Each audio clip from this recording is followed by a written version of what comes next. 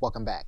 Now, you can log more specific information on individuals that are using your Facebook properties and your custom pixels, and you can use that information to serve those individuals ads based on specific actions that they take.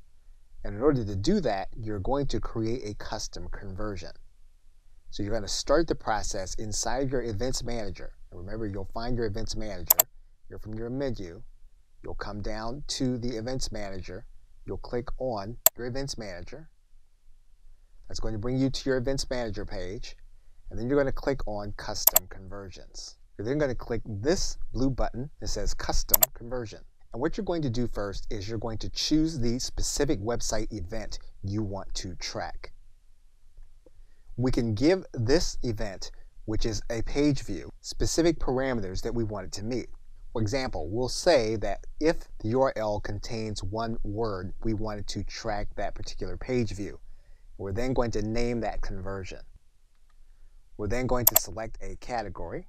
And when it comes to a purchase, we can assign a value with the individual landing on this particular page.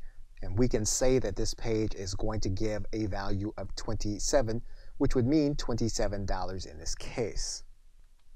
We're then going to click Create. And basically what we've done is we've created an event where if an individual lands on a URL with specific words in it, we are going to consider that to be worth $27.